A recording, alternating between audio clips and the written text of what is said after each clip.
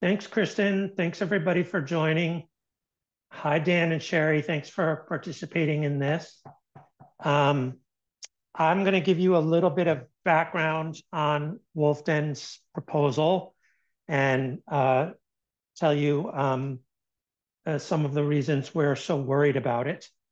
First and foremost, this is a proposal to put a mine in just about as bad a place as you could imagine putting a mine. This is a picture of Pleasant Lake, which is right next to the mine site. And this is a state heritage fish water, which means it's an outstanding brook trout fishery. And two things brook trout don't like are heavy metal pollution and acid pollution, both of which are risks from the type of mine that Wolfden is proposing. Next slide. So you can see sort of towards the upper right, a little green square that says Picket Mountain Mine. That's where Wolfden is proposing to put this mine. It's not very far from the Katahdin Woods and Waters National Monument, and it's not very far from Baxter State Park.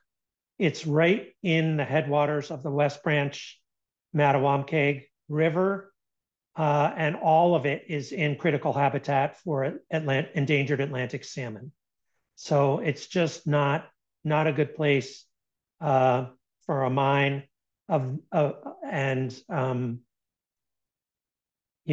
it's a real threat to the traditional outdoor economy in this region and to Maine's brand.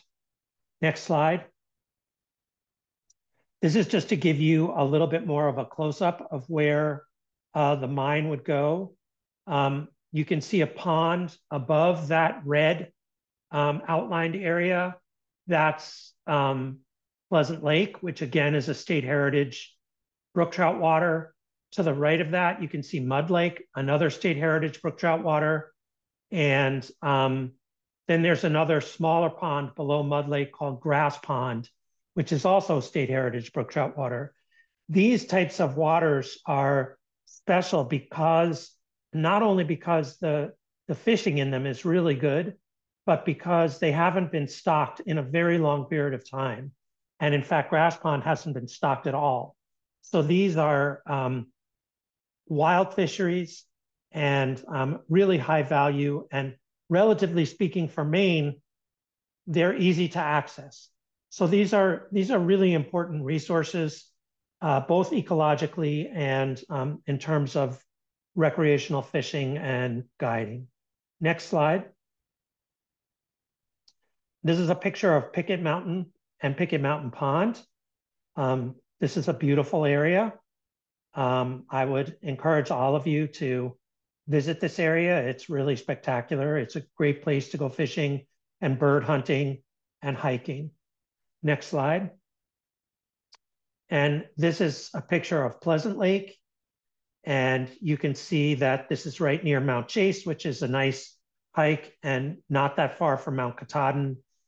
Picket Mountain is off the photo in this one, but you can see from the arrow about where that would be. Next slide. So I'm going to tell you a little bit about where this whole process is right now and conclude with a little advice about how we hope you can help us fight this proposal. This is a beautiful photo, by the way, from a beautiful photo from the summit of Mount Chase. It's a really nice place to go hiking. Those are Upper and Lower Shin Pond in the background. Also very well-known recreational water bodies in Maine. Wolfden has done this once before. In 2017, they bought this property and they came before the Land Use Planning Commission asking to rezone this land for mining in 2020. Their application was a disaster. The Land Use Planning Commission staff met with them countless times, tried to get them to clean up the application to make it comprehensible, and they did not succeed in doing that. And in a very unusual move, LUPC staff asked the commission to reject the rezoning petition without even holding a hearing. And this is the first time that I've ever heard of something like that happen. Wolf Den can't mine unless it gets this rezoning passed, because the land it owns is only zoned for very small scale development like camps or for forestry. And if they do get a rezoning from the Land Use Planning Commission, and we certainly hope that they won't and will work to see that they won't, they still have to get a permit from the Department of Environmental Protection, which is a much more difficult and detailed process than the rezoning. But quite frankly, we don't want it to get that far. This company has a very poor track record. They've never developed a mine. They've never even sold a property to someone else to develop a mine. They have lost about $41 million since the company was formed 15 or so years ago. They lost $400,000 in the first quarter of this year. They have very few staff, maybe 5 or 6 people, and yet they've told the Land Use Planning Commission that they are going to be the cleanest mine in the world. They've said they're going to use what's called reverse osmosis technology, and they'll be able to discharge wastewater at levels that are cleaner than the natural surface water and the natural groundwater in the area that they're in right now. And there is no mining company on planet Earth that we know of that can do that. No hard rock mining company of this type. Even really well-resourced companies with a lot of technical experience can't do that. And that's why Wolf Den has still not provided an example of a company anywhere that can do what they say they're going to do. And they've made this same claim again in their second application. The major change from the first time around is that they have decided to say that the processing facility for their ore will not go in the unorganized territories, and therefore the Land Use Planning Commission shouldn't worry about it. Don't consider it as part of this rezoning petition. That's for DEP to worry about later on. And that's really just a smoke and mirrors game. It's saying, don't look behind the curtain.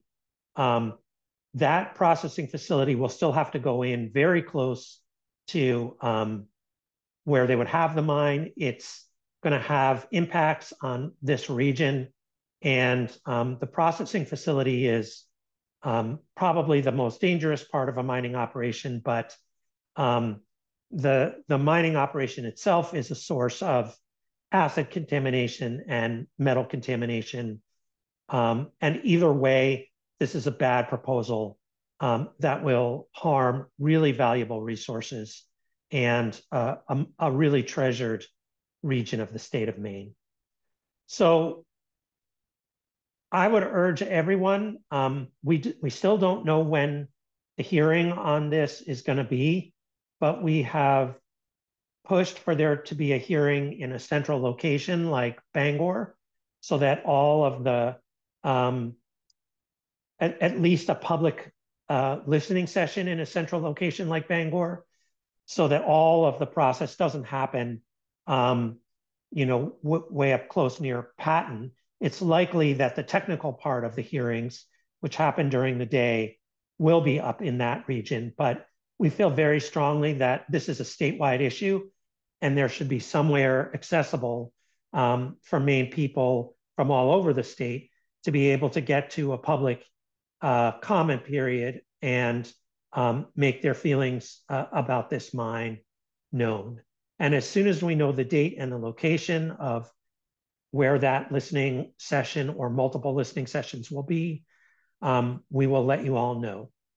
And with that, I think I'm going to close and I'm going to turn it over to Dan Cusniers from the Penobscot Indian Nation. Take it away, Dan. Thank you, Nick. So thank you all for joining us to learn more about this project and what you can do to help stop it. So I'm going to talk a little bit about the Penobscot Indian Nation and our perspectives on the Wolfton mining project that's being proposed. Next slide.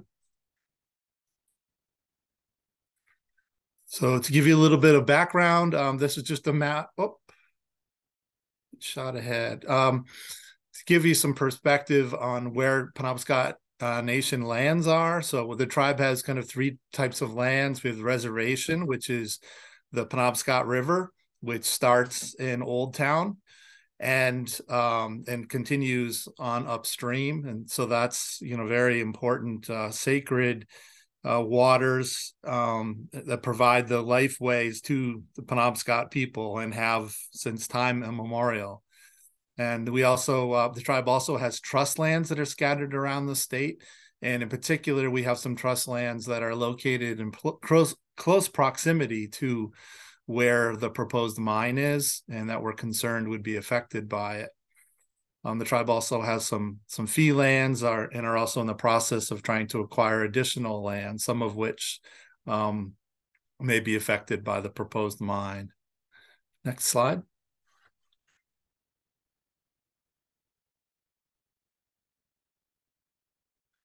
So the proposed mine site is located, very close proximity to and threatens several tracts of very significant conservation land.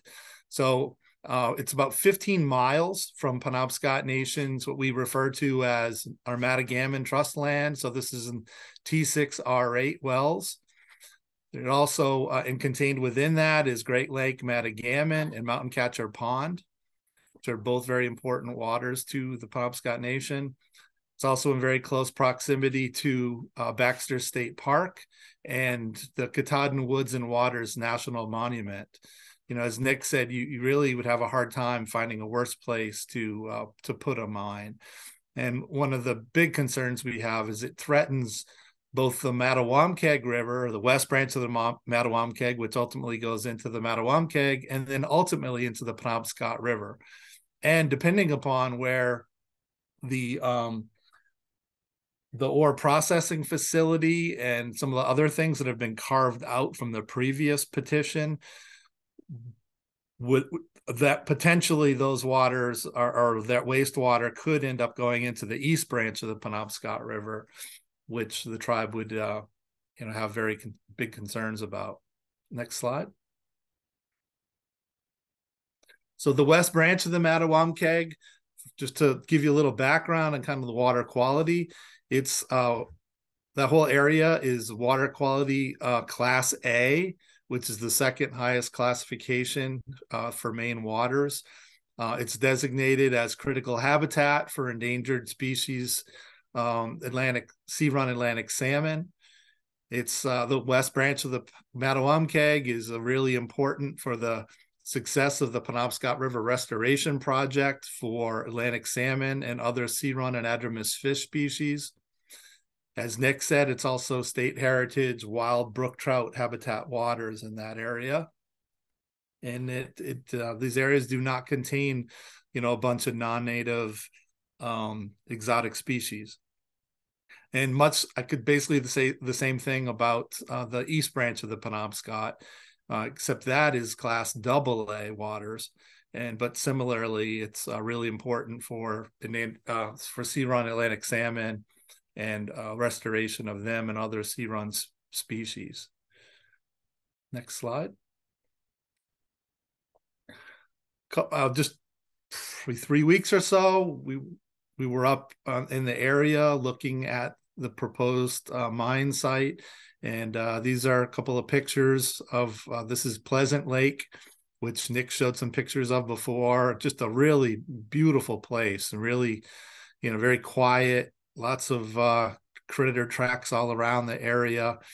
And just we didn't get to fish it, but it looks like it would be a great place for fishing. And then also the slide or the picture to the right is grassy, just real beautiful classic brook trout water. Next slide.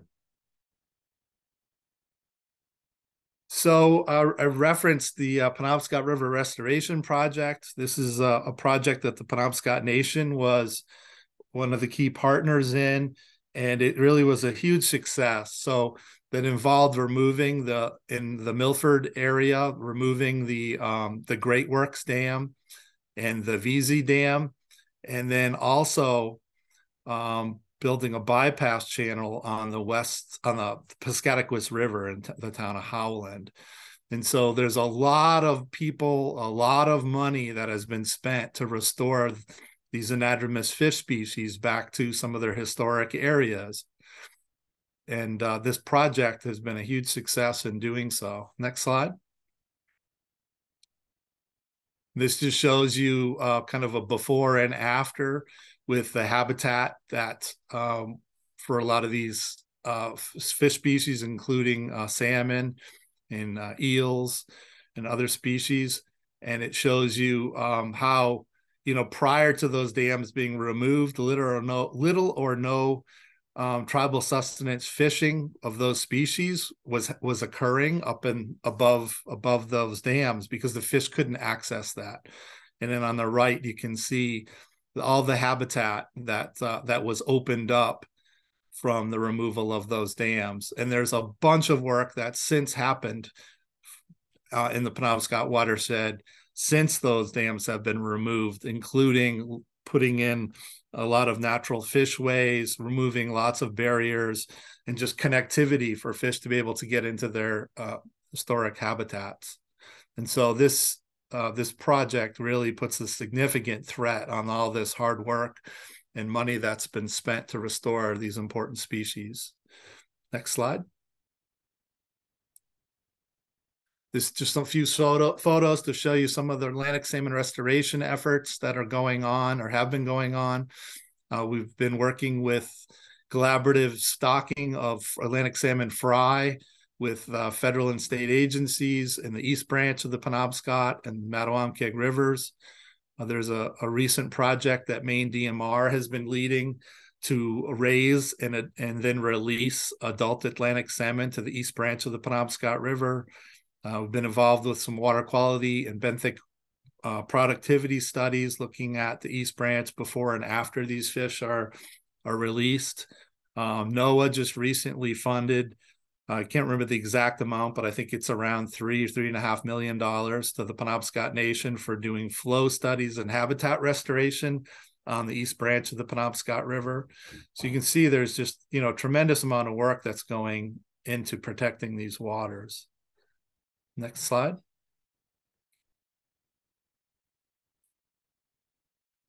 So now I'm going to talk a little bit about the Mattagamon or T6R8 area. So this is a photograph of Grand Lake Mattagamon looking south. On the right in the background, you can see Horse Mountain. And so that's contained within Baxter State Park. And this is just an incredibly important place for the Penobscot Nation. It's historically been used by the tribe for thousands of years. And next slide.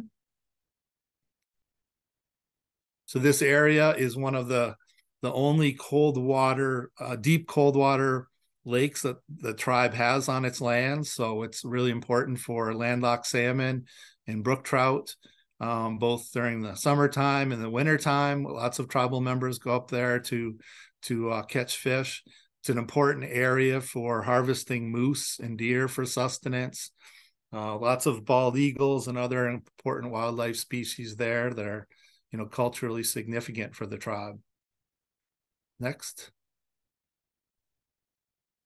And the tribe uses these lands, such as in the area of Mattagamon, for carrying out its cultural activities, for gathering materials such as birch bark and spruce and balsam, for making traditional birch bark canoes, and for collecting materials to use for basket making, for gathering wild and other wild foods. Next slide.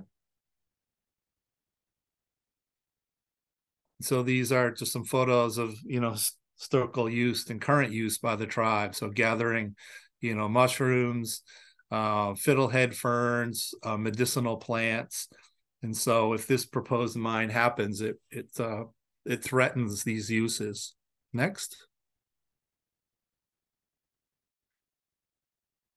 And these are just some pictures of the Mattagamon area and the East Branch of the Penobscot River. And and then the other thing I wanted to talk about is, I've personally visited some really bad mining sites in Indian country, or affecting Indian country, or around in other parts of North America. So this here is a site at Bunker Hill, Idaho, that just devastated the area. So it destroyed over 166 river miles, all kinds of waste pile, waste rock, soil, sediment, groundwater, surface water contaminated with all kinds of heavy metals. The contaminants are outside of just the river. They're up in the floodplain. They've had to re-engineer stream channels, remove tailings and materials, build huge impoundments and wastewater treatment facilities after the mine was closed, and in order to clean up the mess that was left. So the hundreds of millions of dollars have been spent, and there's still so much more that has to be done.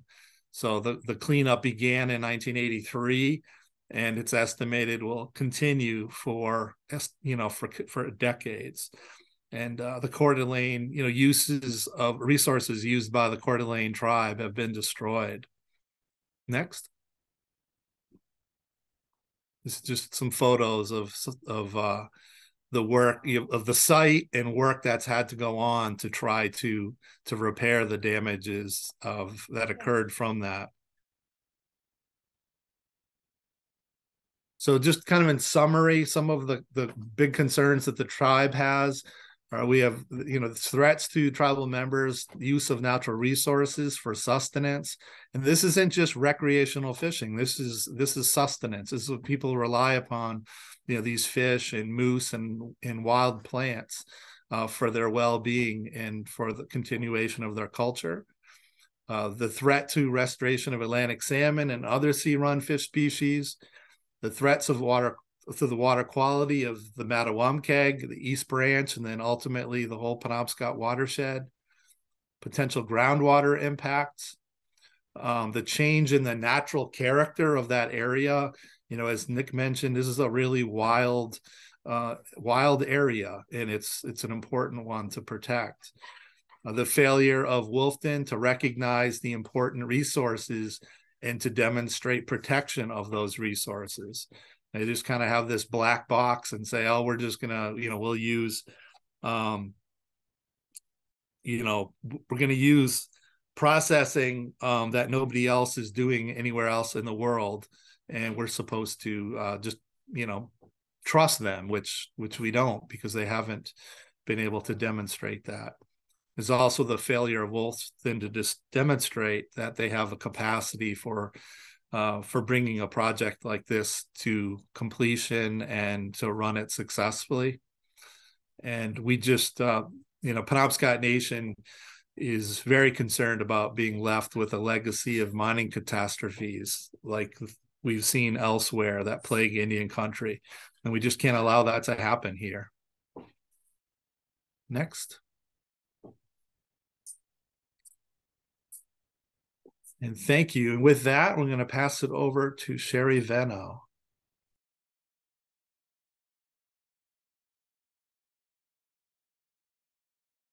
Thank you, Dan. Thank you, Nick.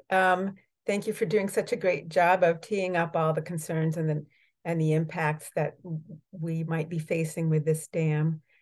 And thank you, NRCM, for being the strong advocate for resources, natural resources in the state of Maine, and the Penobscot Nation have always been an inspiration to the Houlton Band of Maliseet Indians in their restoration efforts on the Penobscot River.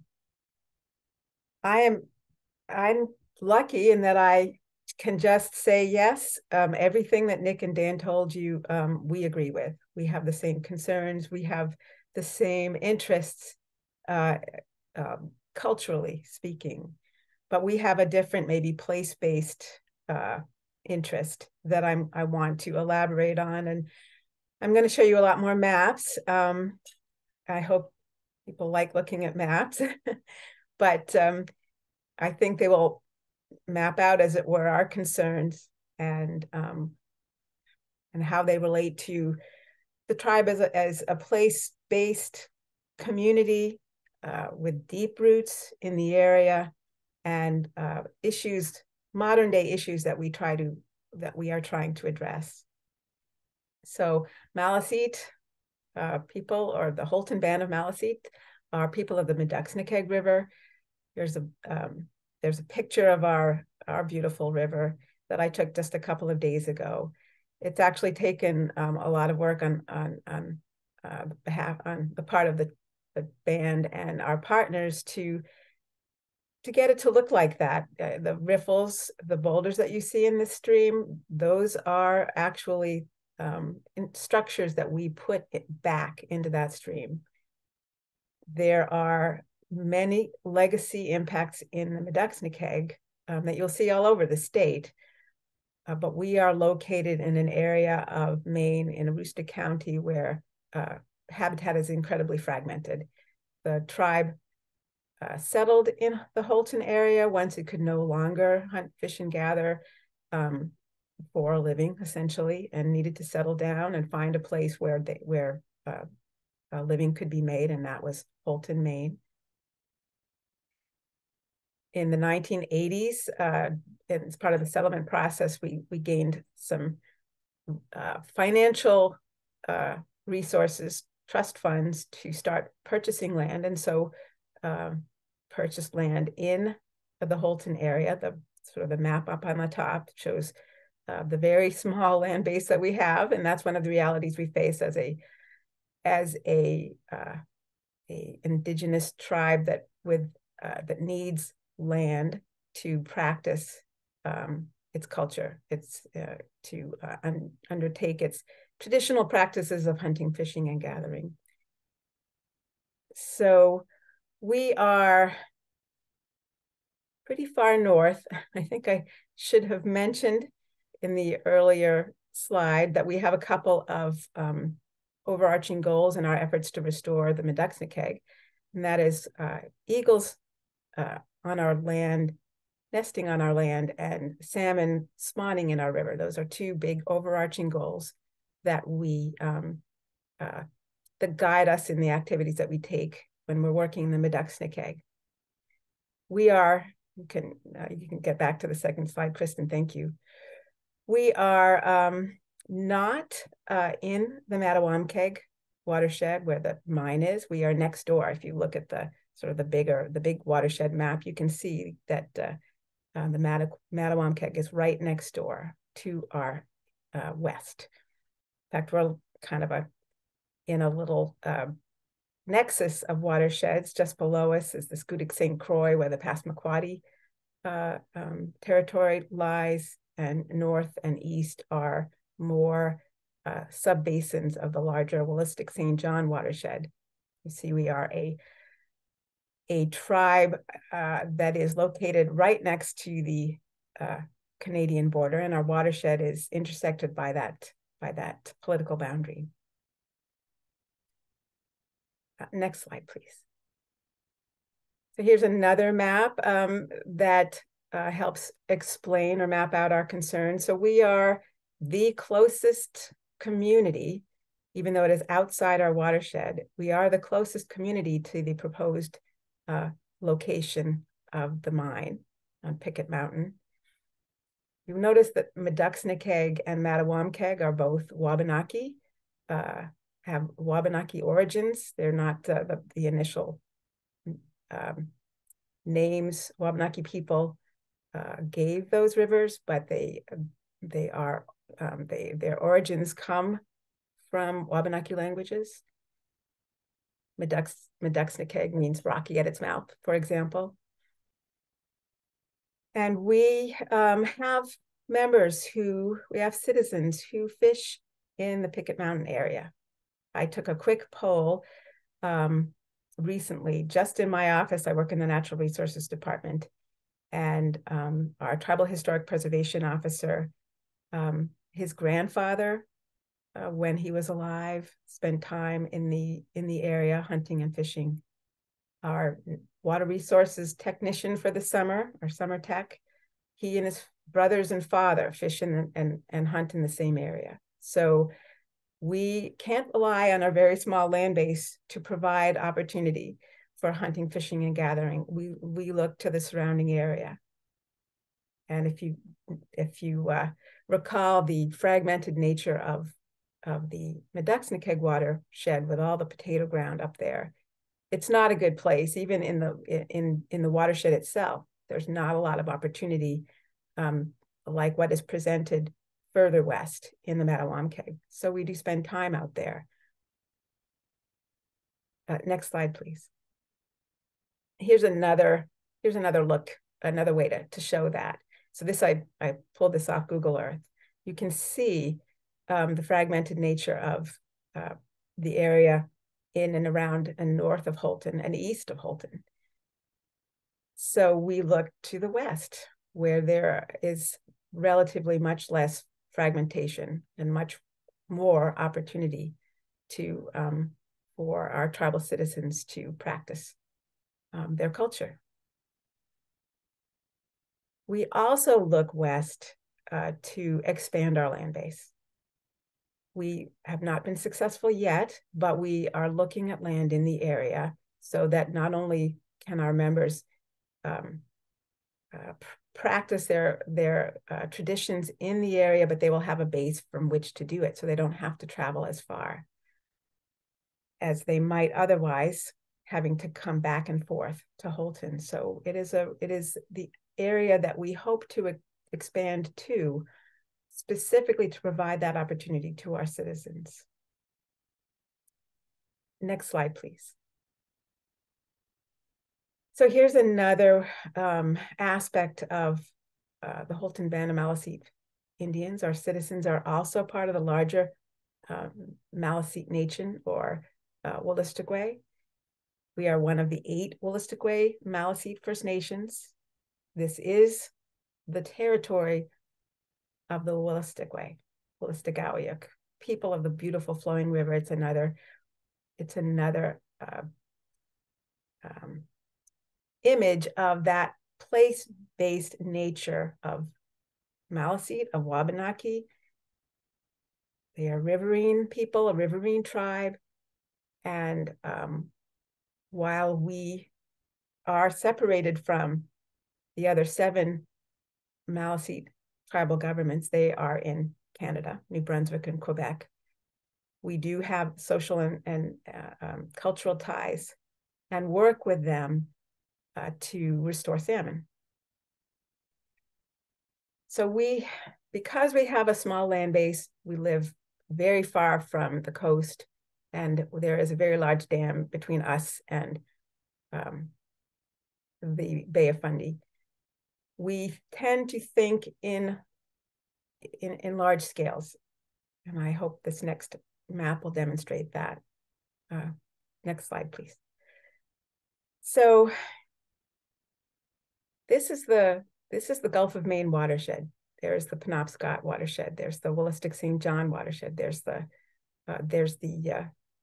St. Croix Schoodic watershed of the Passamaquoddy. These are all important to salmon restoration. Salmon all used to swim up and down these rivers. They all thrived in these rivers. They all contributed to the life of the Gulf of Maine. They all contributed to the life of the North Atlantic. They all contributed to the life of the rivers in these watersheds. They all contributed to the life of Wabanaki. This is the Dawnland. These are the watersheds of the Wabanaki. when we work to restore a river, we're working to restore its watershed. We're working to restore the watersheds in Wabanaki territory, in the Dawnland. We're working to restore the Gulf of Maine. We're working to restore the North Atlantic. Anything that happens in these watersheds, like a mine, like removing a dam, like restoring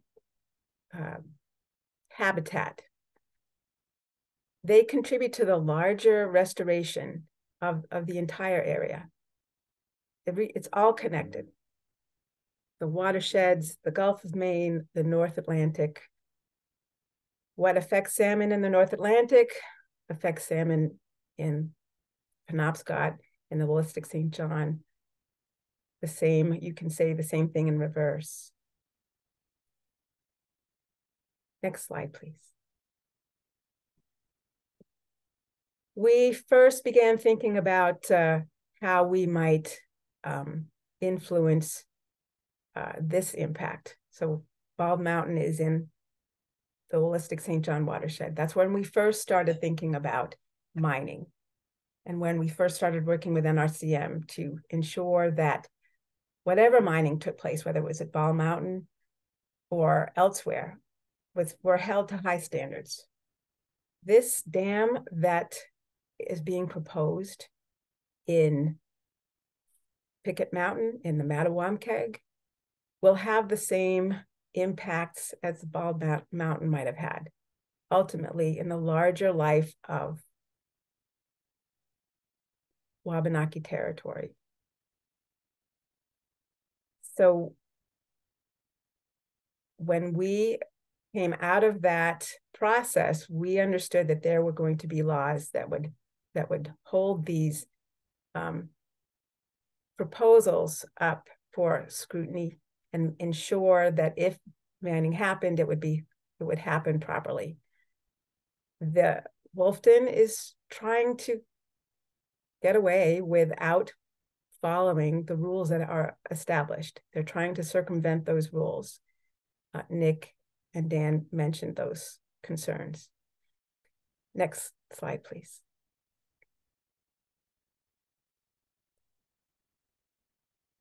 So not only ourselves, but others see this mine as a test of those rules. Initially, Wolfton tried to narrow the scope of LUPC's review. They didn't get away with that. They're trying again, and they're trying again to circumvent the rules. They're trying to separate the processing plant from the mine to somehow get through what we supported and see as really strong and important protections, safeguards for Maine's environment, Wabanaki territory, salmon, Wabanaki people.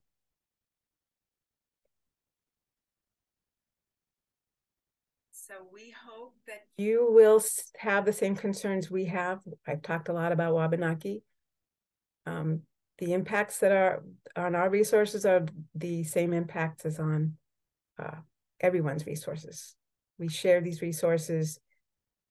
They deserve to be protected. Wabanaki people deserve to be able to practice their traditions without having to be concerned about these kinds of impacts. We're already dealing with legacy impacts for hundreds of years. This is a new one. You don't have to go down this road. We can start going in a different direction. Thank you.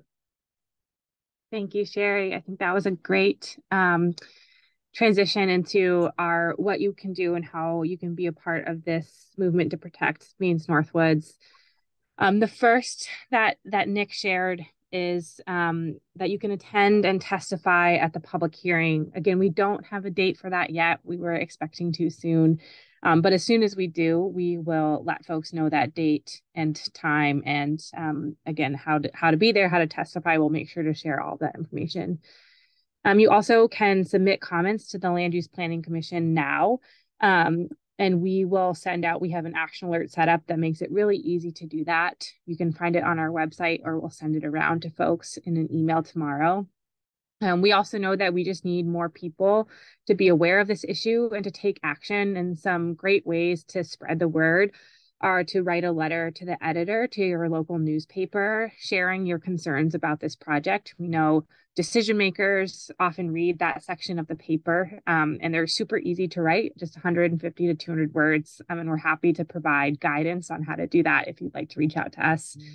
And then just to share this info and these actions with others. If we are going to defeat this proposal, we need as many people showing opposition as possible. So share it with your family, share it with your friends, let them know about these actions and how they can get involved as well. And that brings us to some questions. I already see that we have questions coming in to the Q&A box. If my speakers want to come back on camera, we can start to ask some of those. And if you have them coming up, feel free to pop the questions in, and we'll get to as many as we can. And then hopefully, if we don't get to your question, we can follow up via email. But I'm going to start with this first one, which Sherry, you started to address, but I'm wondering if we can elaborate a little bit. David asked, within the past 5 to 6 years, Maine's mining regulations were made much more restrictive and protective of natural resources, which I think all of you are well aware, since we all worked together to pass that mining law. They asked, what loopholes have Wolfden found? Why can't we just let these mining laws play out and protect us from this project? Kristen, I think Nick could probably address that question better, but my personal opinion is that rules are made by people and implemented by people, and people can make decisions that aren't consistent with the rules as written. Nick, yeah, sure. I would say that Wolfden has not found any loopholes at this point. I think they're working on one, which is this idea of bifurcating the processing plant and the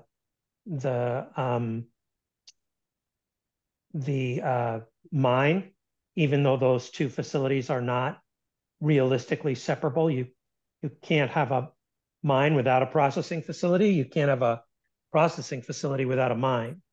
So that's, but it's also important to remember that this is, we're still in the very early stages of this before the real test of our new mining law and rules, or our 2017 mining law and rules, would happen, because this is just the rezoning. It's not the permit itself, but it's still really important to make the case, because to make the case that Wolfden doesn't deserve this rezoning, because A, it's a bad place to put a mine, and the LUPC has responsibility to protect the unorganized territories for the whole state. And B, if you're going to get a rezoning that allows this type of development, that type of development has to be well planned. Wolfden saying that they are going to do something that they can't even point to another mine being able to do is not well planned development. It's a wing and a prayer. And that's not how we want to see this go forward. Thanks, Nick. Dan, anything to add to that? No, I think both Sherry and Nick covered that well. I think it's just, it kind of puts us in a situation of just trying to trust something that we don't have trust in, because so far the materials that they've put forth don't seem to suggest that they're capable of even meeting the lower bar for this, for the LURC or LUPC hurdle. Great.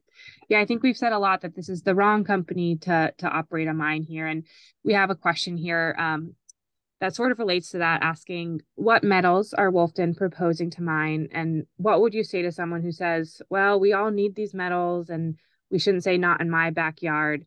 How would you respond to someone if that's what they were saying to you?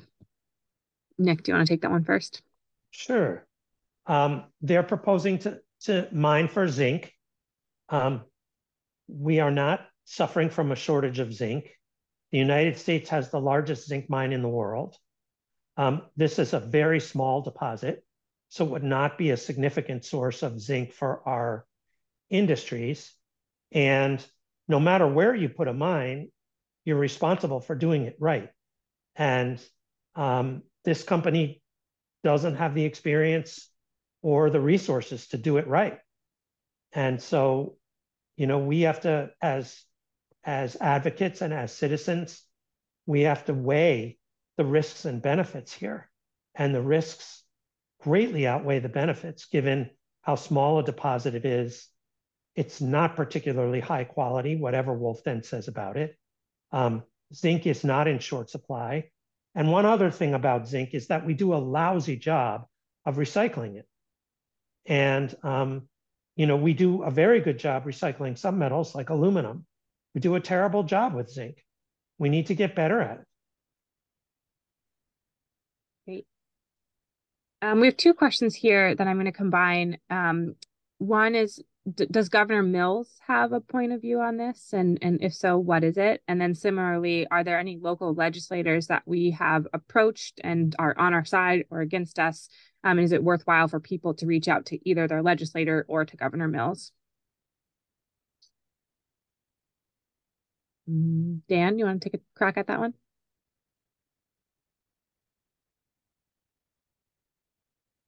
Oh, you're on mute, sorry.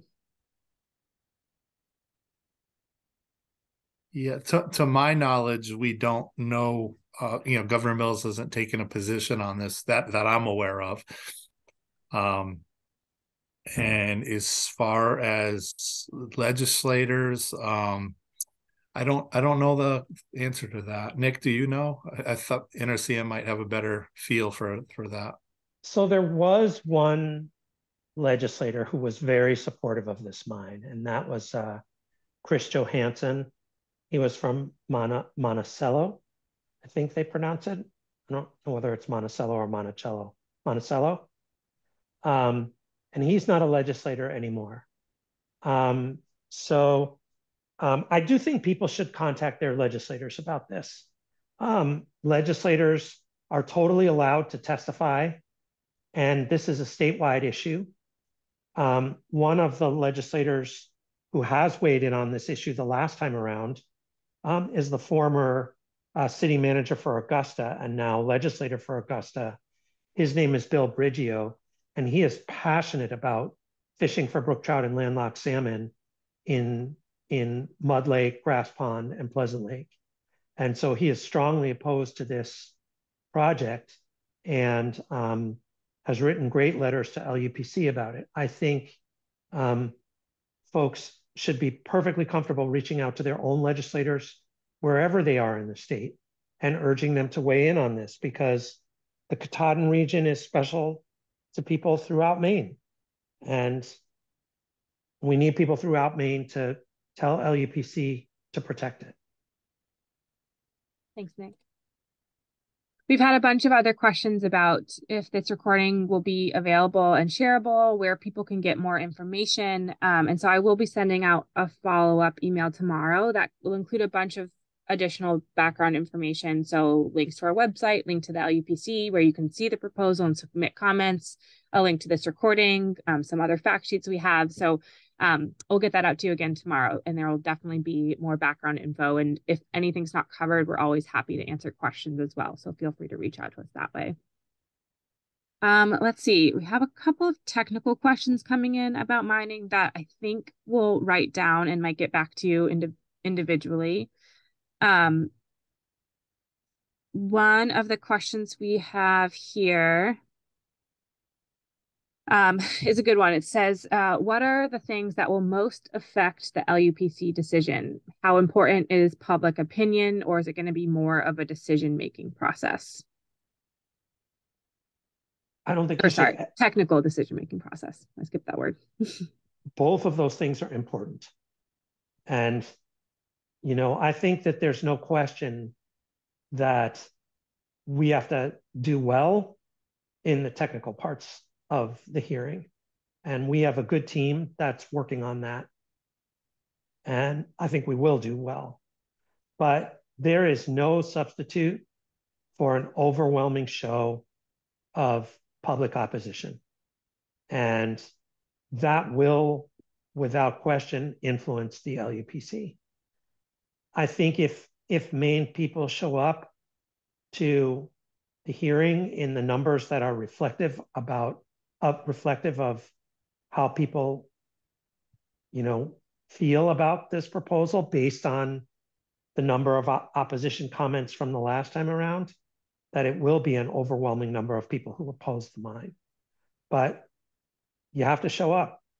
That's a lot of the battle in all of these things. Great. We have a question about more people who are opposed to the mine. So folks asking, has Trout Unlimited offered any support, or have any of the surrounding organized towns taken any action on the proposal?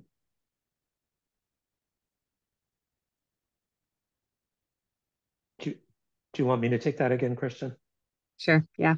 So Trout Unlimited actually doesn't have a main staff person right now, but their former staff person is a guy named Jeff Reardon, and he wrote a great letter about the problems that this mine would cause to the waters and the fisheries in the area.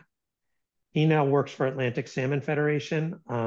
I suspect that he will write an equally great letter about the threat of this mine to Atlantic salmon.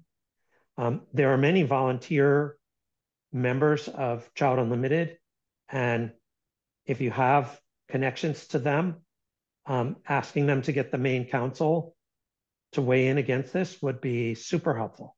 And any of the local chapters that want to weigh in against this would also be really helpful.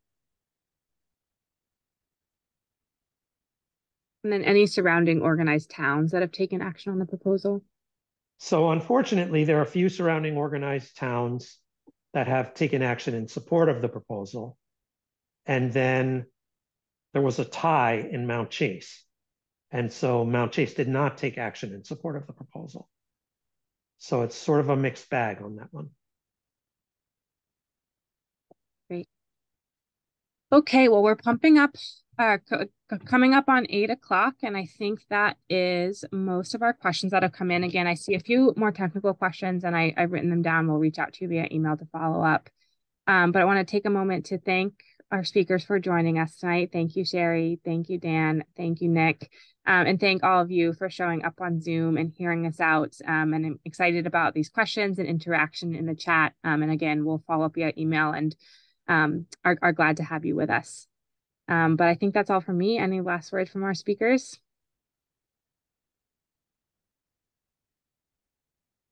Great.